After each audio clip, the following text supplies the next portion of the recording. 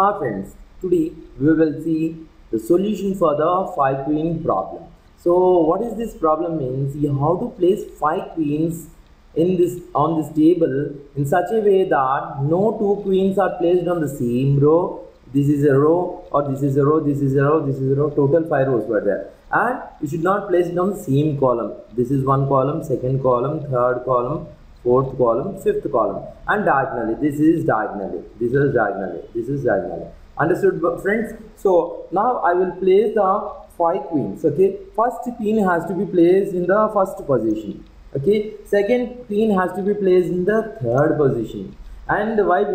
Because these are not in diagonal, not in the same row, not in the same column. And next, third queen has to be placed in the fifth position. Fourth queen has to be placed in the second position, and last queen has to be placed in the fourth position. You got the solution? Press OK. So this is how we have to place the queens on the board. Okay friends, thanks for listening us.